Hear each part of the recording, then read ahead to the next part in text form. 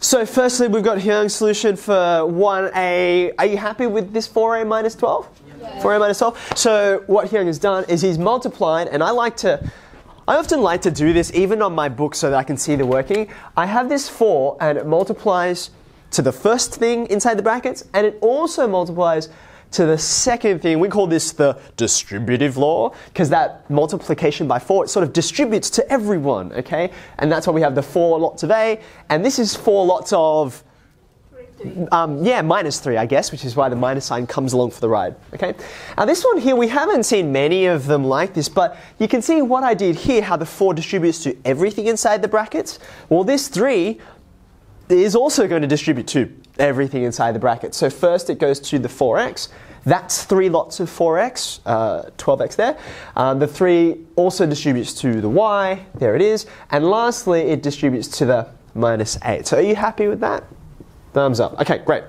Now, this last one here, I deliberately, I like to throw curveballs at you at the end. I give you ones that you can just kind of get into straight away. And then I like to see, what are you going to do with this one? Now, the first question I have is, what do you all think of this working? So Hyung looks suspicious. Okay, is anyone else suspicious? Or everyone else is... Anve, you've got some different ideas. Who got a different answer to this? I don't want to know what it is yet. I just want to know who got a different answer. 1, 2, 3... Okay. Way less than half the class. So I want us to think about this, right? One of the great things about having working is I can look at this and without even asking the person who placed it here, I can work out what the person was thinking by looking at the working they've done here, okay? Now, the first thing that I think I saw actually being written down was these lengths here, okay? Now, if these are indeed 10 centimeters, 10 centimeters, 10 centimeters, if that were true, let's just forget about whether it is or not, would you agree with this result?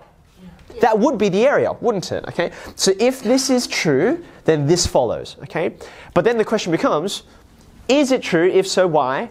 And if not, why not? Does anyone have any thoughts on that for me? What are you thinking, Jessica? Because it's a square, all sides will be equal, like the diagonal, or like all the lengths and everything will be equal. So one of the things we do know about this shape is it's a square.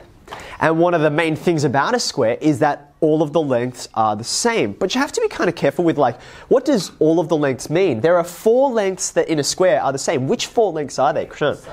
Yeah, it's the sides, right? So this is a side up here and over here. And then these guys here, which would mean that they're equal to each other, right? But this guy across the middle, is that one of the sides? No. The answer is, in this case, no, right? In fact, that's why we call it the diagonal, which literally means going across something. In a circle, we would call it the diameter, because dia means across, right? So, in fact, these lengths are not going to match this one. And in fact, you can check this out yourself. Just draw on your page. And for this, use a ruler, okay? You may have already done this, which is great. Draw any square you like. Any square you like.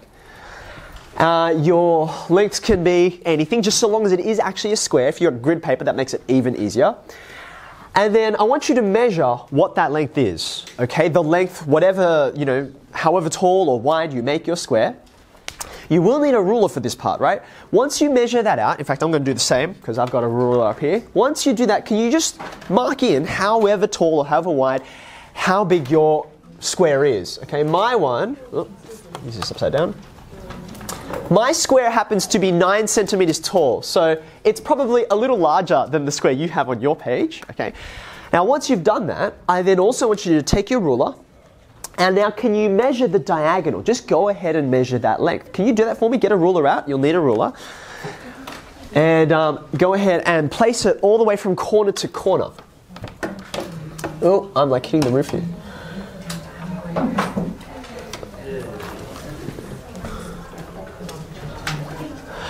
Okay, now, in every case, even though we've all drawn different sized squares, what you should find is that height or width, whichever one, as compared to the diagonal, I expect they're going to be different. Has anyone measured both of those for me? Hey, Louise, what lengths did you get for the side and then the diagonal? 1 centimeter. Yep, and? 1.4. 1 and 1.4. Okay, can I get someone else who gave me another length? Yeah, here.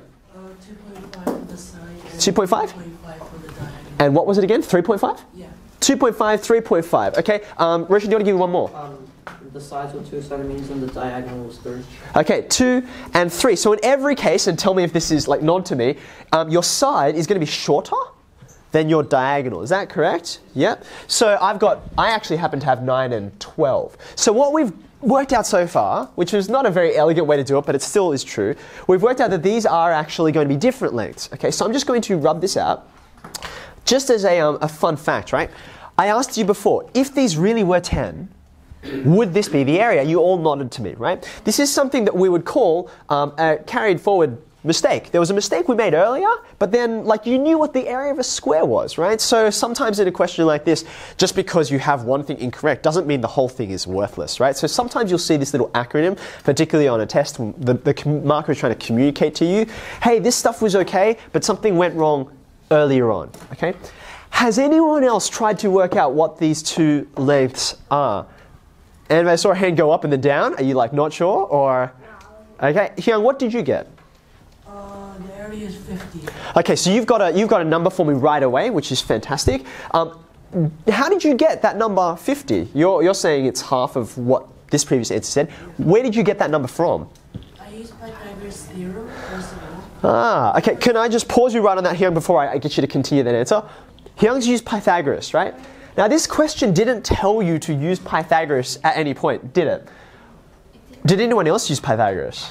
A few hands? You were trying? At the start, I was trying to find... Calculator was getting confused? Okay, like a something, like 3, 4, 5 or something like that. Okay, which is not a bad way to go about it, but as you can see, it doesn't quite work, does it? Hey, what did you do? You used Pythagoras as well? Can I ask you a question? How did you know to use Pythagoras? Like I didn't tell you to. I didn't even say that there were any particular shapes in there. How did you know? What made you think of using Pythagoras? There are triangles here. I can see a couple, and we've actually got a whole bunch extra. What kind of triangles, though, is Pythagoras useful for? Yeah, right angle triangles. Very good. And you can see, what's the piece of information on this diagram that tells you it's right angled? Yeah, go ahead, Vishaka. The corner. This corner here? This corner here? This is going to be a right angle? It is. I didn't put a right angle on there, though. How did you know that it was going to be a right angle? Louise? First of all, it's a square, but also because of the lines on each side, the green ones. Yeah, fantastic. So you've got lines that do indicate it for you if it were a nice diagram, but even if it were a terrible diagram, I mean, I kind of freehand drew this, the key is that, as Louise mentioned, it's a square. Every angle in a square is going to be right angled, okay?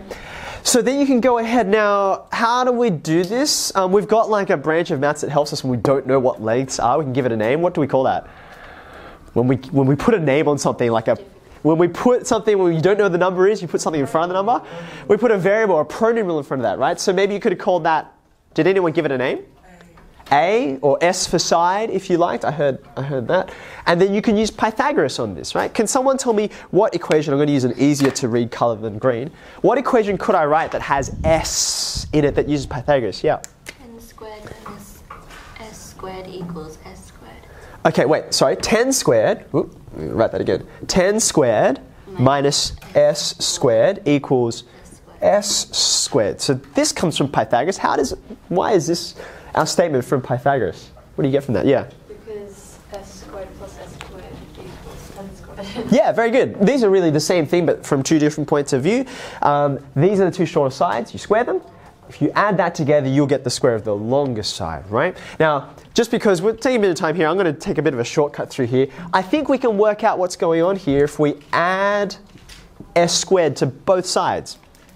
Add S squared to both sides. That gives me this. Can anyone tell me what 10 squared is? 100. Last I checked, it was 100. And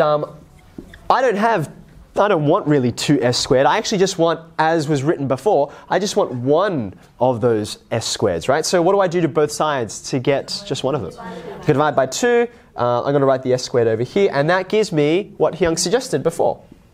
50, like that. Okay? Are you happy with that? Does that make sense? Now, just before we leave this off, one of the things I love about questions like this is that's not the only way. You didn't have to do this by Pythagoras if you didn't want to, right? We actually helpfully have these extra lines on here. I just want to ask you guys, see this length here? This one that I'm highlighting in blue. If the whole diagonal is 10, what do you think that length is there? 5. It's 5. How did you know? Where did you get that? It's half. It's half. It's halfway across that diagonal. In a square, not all shapes do this, right? But in a square, the diagonals, does anyone know the name? It starts with a B. When you cut something in half, does anyone know? Bisect, very good. Bi just means in two, and sect means cut, like section, okay? So they bisect, that's the halfway point. So if this is 10, you told me this is 5, right? Well, if that's 5, I think you can tell me this length as well. Can anyone tell me that length? Also going to be 5.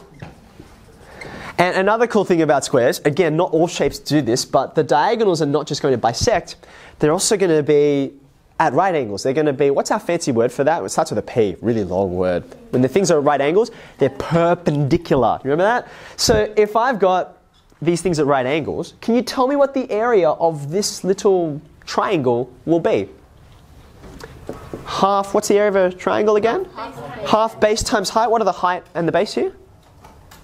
They're both 5 and 5. That's the base and the height, if you like.